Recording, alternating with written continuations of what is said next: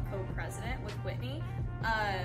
What we do here is we raise money all year long for our dance marathon, which is a 12-hour event where we dance from 6 p.m. till 6 a.m. and we raise money for Children's Hospital. My favorite thing about this organization and everything I've gotten to do so far is when we were able to go to Children's Hospital and see the behind the scenes of their new facilities and see where our money is going, see what we're doing, and I'm really excited to be on this committee and get started this year.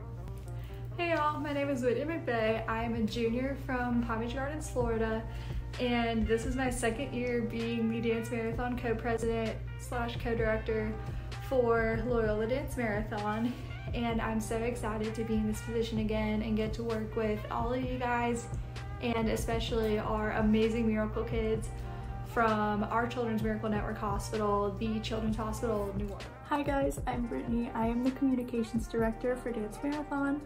I am currently a junior and I'm from New Orleans. I really love my job and I love working with Dance Marathon. Basically, I run all of the social medias and I make any promotions that you might see around campus, like flyers, stuff like that. So working with Dance Marathon has really been something that I've become passionate about, and seeing all of our hard work pay off and seeing how it really helps the hospital with everything that we fundraise and everything we do for them.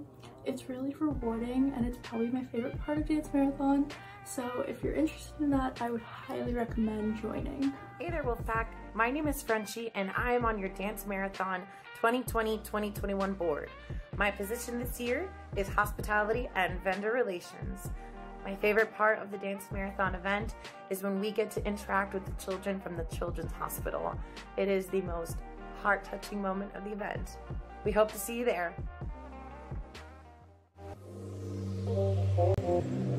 Oh.